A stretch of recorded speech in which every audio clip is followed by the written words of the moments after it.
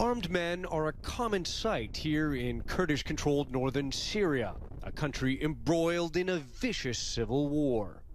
But one of the gunmen in this truck is not like the others.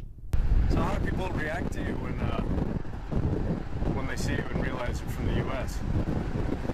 They asked me if I'll come over for dinner and stay the night at their house. Jordan Matson is a 28-year-old former U.S. Army soldier from Sturtevant, Wisconsin. How are you, Chawane? I'm good. For the last month, he's also been a volunteer fighter in the Kurdish militia known here as the YPG. I got in contact with the YPG on Facebook, and I prayed about it for probably a month or two, and just really soul searched and said, is this what I want to do? And eventually, decided to do it. During his 2 years in the Army, Matson never once saw combat or deployment overseas.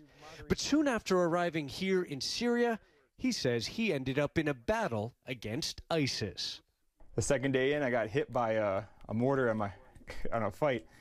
While recovering from shrapnel wounds, Matson went to work online, recruiting more foreigners to help the YPG fight against ISIS. I've had an ex-military come from ask from Eastern Europe, Western Europe, Canada, the United States, Australia, you name it, they've been asking.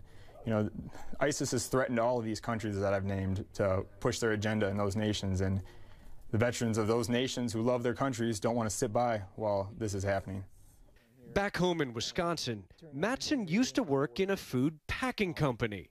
Other than that, we just hang out in here. Now he lives in places like this former restaurant, converted into a militia camp. What are the pictures? These are all men that have died fighting against ISIS.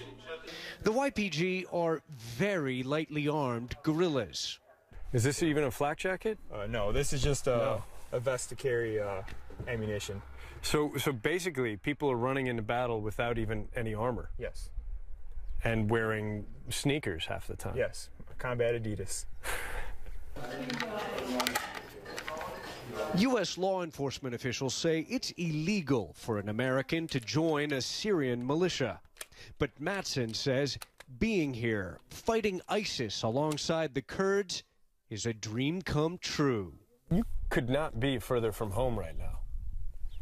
Yeah, I guess this is the other side of the world. All my life I just wanted to be a soldier, I guess, growing up, and so this I just fits well over here. I'm at peace being here.